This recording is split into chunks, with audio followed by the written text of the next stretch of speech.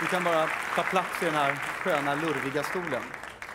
Som du märker så hamnar man lite högt upp. Precis, det finns en pinne där. Mycket bättre så, eller hur? Så.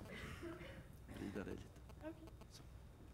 Olivia, det vi ska försöka göra nu kan ta vägen på många sätt. Och i det här kuvertet så finns det inte en förutsägelse, men en nyckel till vad jag försökte göra. Så blir det knas på något sätt, då kan vi titta här och så vet vi vad det var jag försökte åstadkomma. Okej? Kommer fatta sen. Så håll den i vänster hand, andra vänster, tack. Det här, Olivia, är Jan Guillous Tempelriddaren, andra boken om Arn. Har du läst böckerna om Arn? Nej. Jag har gjort det här numret 50-60 gånger. Det är ännu ingen som har erkänt att de har läst böckerna om Arn. Rent statistiskt så borde ju någon, men jag har inte heller gjort det. Men det är bara bra att du inte har gjort det. Så du kan hålla den också i vänster hand ovanpå det du redan håller i handen. Så.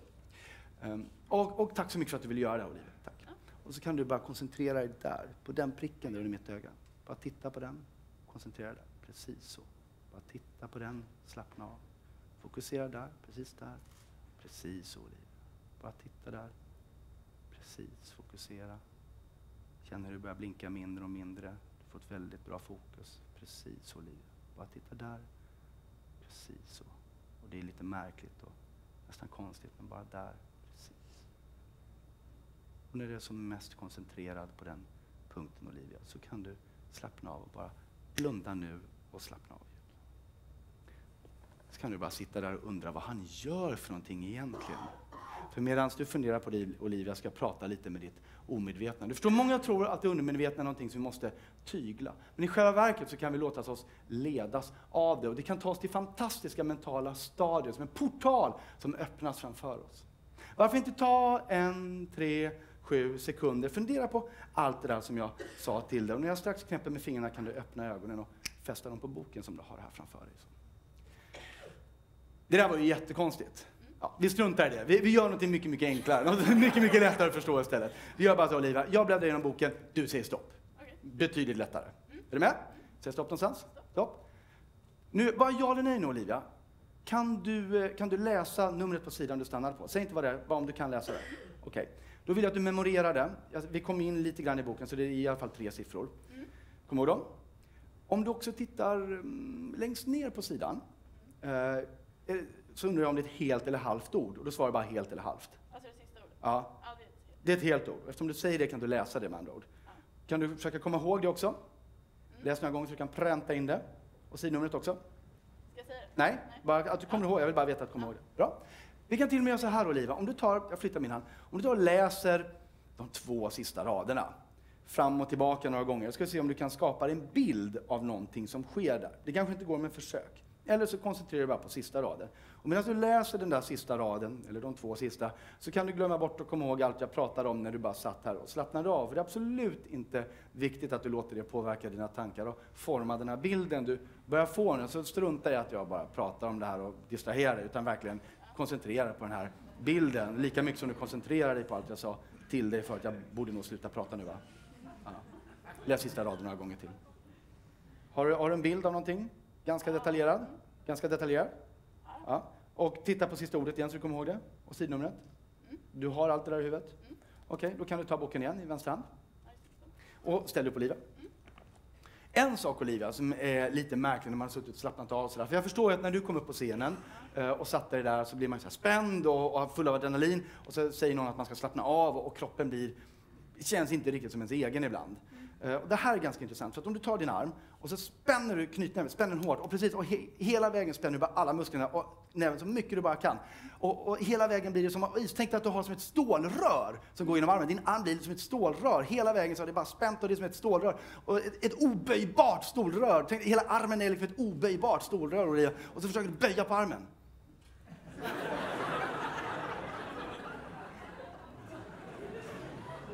Hur länge har det varit så där svårt att böja på armen för dig? Ja, i alla fall. Vi går vidare. Kan du hålla upp armen igen? Är det okej om jag flyttar din tröja några centimeter? Tack. Slappna. Slappna. Tack.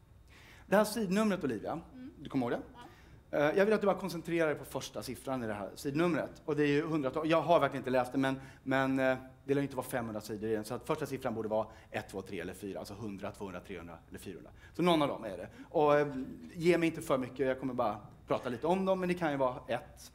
Det kan vara 2. Det kan vara 3. Det kan vara 4. Någon av dem bör det vara. Så det kan vara 4. Eller så kan det vara 3. Det kan också vara 2. Det kan vara 2. Det kan också vara 1.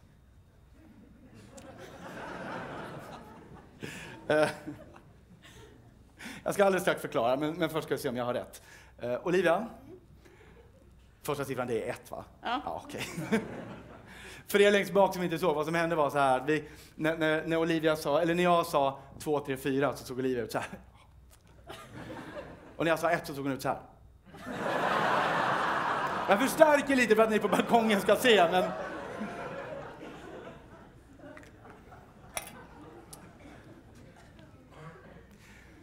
Andra siffran, kommer du ihåg den också? Okej. Då vill jag att du tänker på andra siffran. Och det är förstås, det är alla 10-talen som är mellan 0 och 9. Vilken som helst av dem. Vi gör så här, jag tror att vi tittar inte på varandra. För att så det kan vara, tänk på den, bara på andra siffran. Det kan vara 0. Slappna av lite mer, tack. Tack, så det blir tung i armen. Så bra.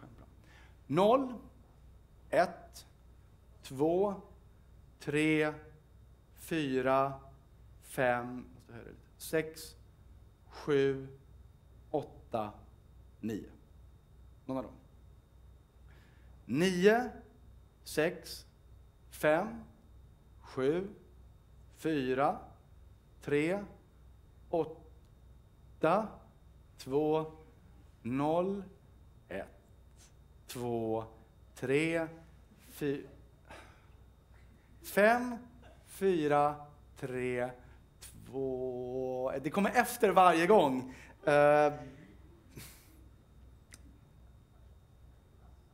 Olivia? 3. Yes!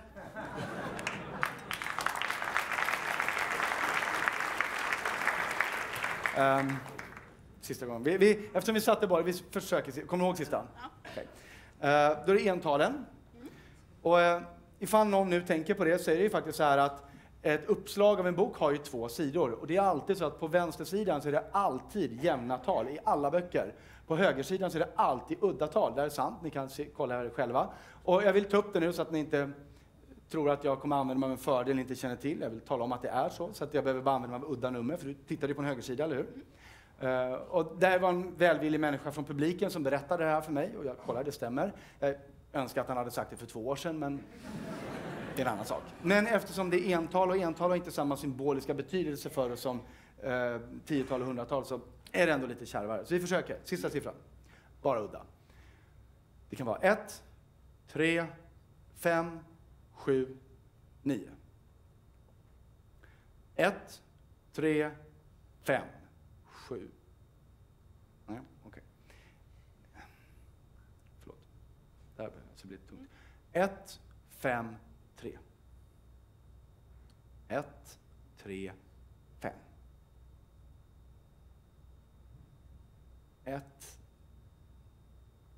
1, 5, 3. 3, 1, 1.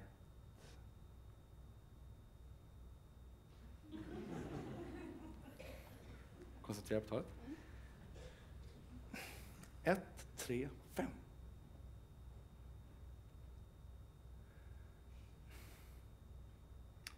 1, 3, 5, 7, 9. 9, 7, 5, 3, 5. Okej, 3, 5, 7, 9. 9, 5, 3. 9, 3, 7, 1. Nu vet jag inte om det var du eller om det var det här pruttskrattet här framme som jag...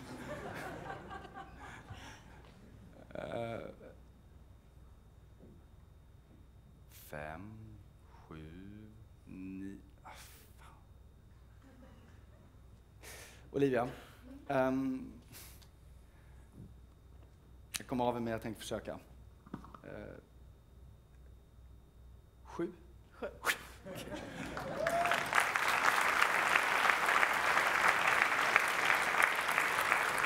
Okej, då går vi vidare. Kommer du ihåg fortfarande den här bilden som du fick när du läste flera rader? Inte bara den där sista, utan den här större bilden.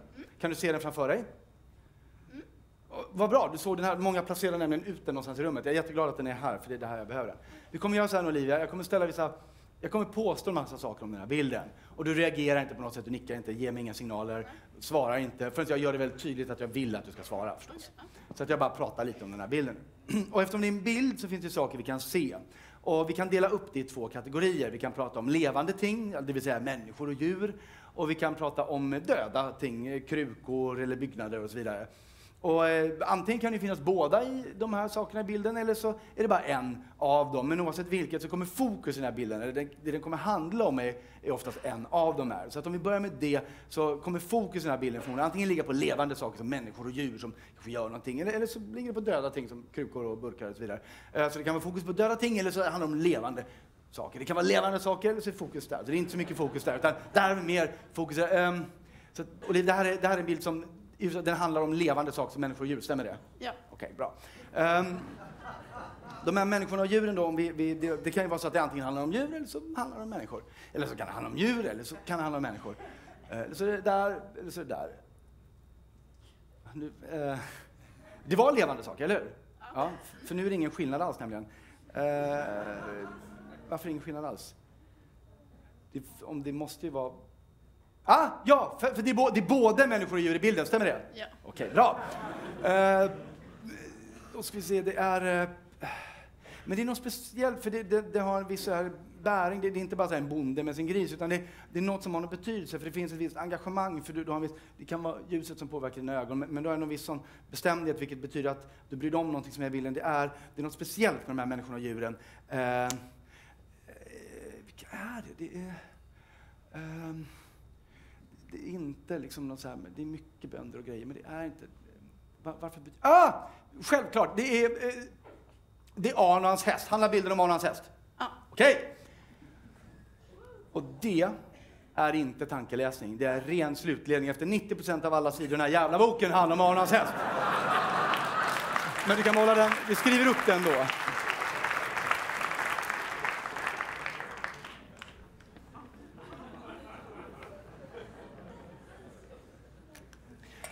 Men han gör någonting med hästen, för det finns en viss, jag får en känsla av att det är en viss rörelse, energin, för du är lite så, det är lite på kinden, men ändå, det är också ett lugn, så det är inte liksom, det är inte så här, bam, det är liksom inte så, utan men det är ett visst, det är någon form av framfart och rörelse. Det är inte bara så att de går och äter, han gör någonting, det är något målmedvetet.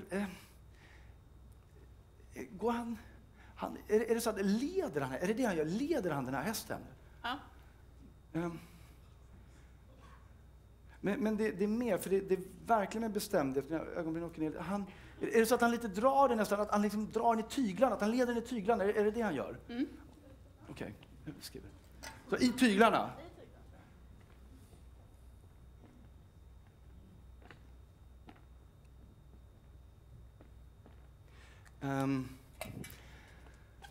Okej, så det är Arn som leder sin häst i tyglarna.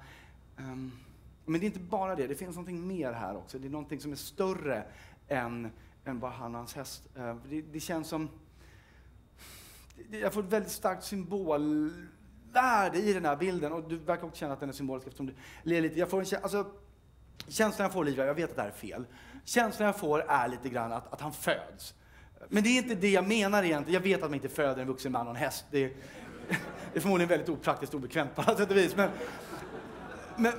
det är den känslan. Alltså han är som att, du vet, när man föds, man är det där lilla trygga där man alltid har varit. Och så är det den här riten, den där kanalen. Och så kommer man ut i det osäkra kärnan. Och eftersom du smalnar ihop lite nu så verkar det som att du på något sätt börjar förstå vad det är jag pratar om.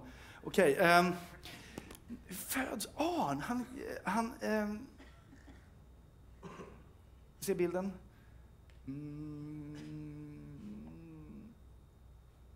Okej, jag tror... håll micken. Olivia, vänd lite framåt så du inte ser vad jag skriver just nu.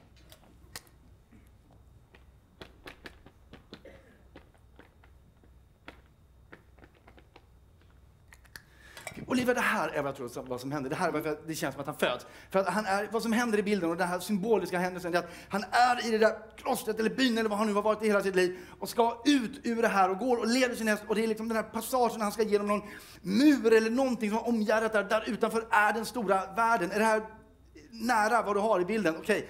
Därför att jag får känsla att det stannar med, han kommer inte ut, utan det är just den här födelsen, den här passagen, det är det som allt det här handlar om. Och eftersom det stannar där, eftersom bilden för mig stannar där, så tror jag att det är den här passagen ut, att det är det här ordet, det sista ordet på sidan, det är där det stannar. Det är alltså, och vad är, om du kommer ihåg ordet, säg ordet i mikrofonen. Stadsporten. Olivia.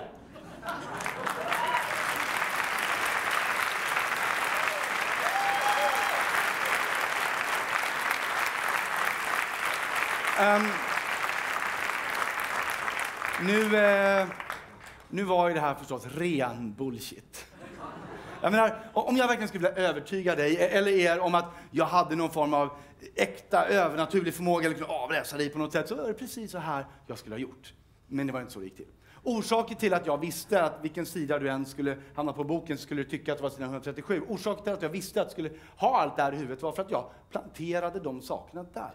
När du satt på stolen och slappnade av. Det kan låta lite märkligt just nu, men vi kan lyssna lite på vad det var jag sa då. För då lät det nämligen så här. Så ska jag ta och prata lite med ditt undermedvetna så länge. Du förstår, många tror att det undermedvetna är någonting som vi måste tygla. Men i själva verket så kan vi låta oss ledas av det. Och då kan det ta oss till fantastiska mentala stadier som en portal som öppnas framför oss.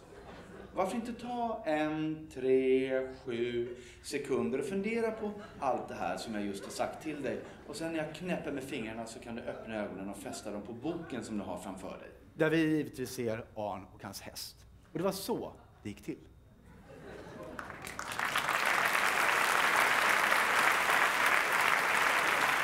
Hörrni! Ni kan ju inte låta mig först säga att en förklaring är lögn och sen automatiskt tro på nästa. Då har ni inte lärt er någonting. Det måste finnas mycket enklare sätt för mig att ha gjort det här på att jag skulle behöva plantera något. Alltså, varför skulle jag behöva plantera någonting i ditt huvud, Olivia, som redan finns i boken? Ett mycket enklare sätt att göra det här på hade ju varit att bara memorera hela boken. Sen tjuvkika på sidan du slår upp och bara ta det från minnet. Det hade ju varit mycket enklare, eller hur? Det finns dock en anledning till att den metoden inte hade fungerat. Om du tar och slår upp sidan 137 igen som du just läste. Och du ser att det är en vanlig pocketbok också. Det är inte 100 stycken 137 i den. Utan vilken sida är det på? Den finns inte här. Och du såg, för du höll ju på att bläddra, du såg att det var inga andra 137. Vilken sida är det där? 136. Där är det? 39. Här borde det vara? 37. Och 38. Sidan 137 finns inte i boken. Men du vet ju att du läste det här, eller hur? Hur kan du ha det här där i om det inte... Nu blev det lite värre. Olivia, kommer du ihåg att jag sa att det finns en nyckel till allt det här, vart jag försöker komma om vi blir lite förvirrade? Du har ju hållit i den hela tiden, så du kan öppna det där kuvertet. Tala om vad det är för någonting. Det är en boksida. Vilken är det? 137. Och för att vara riktigt väldigt tydliga, om jag får låna den, så vill jag bara visa att det är den sidan 137 ska sitta där i den boken, den enda sidan 137 som jag rev ut strax innan föreställningen. Och Olivia, om du tar boken åt sidan i vänster hand, håller mikrofonen i höger hand, längst ner på sidan 137 så läser du sista ordet på sidan. Stadsporten.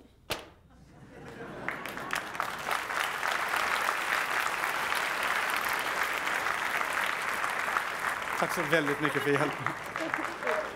Olivia!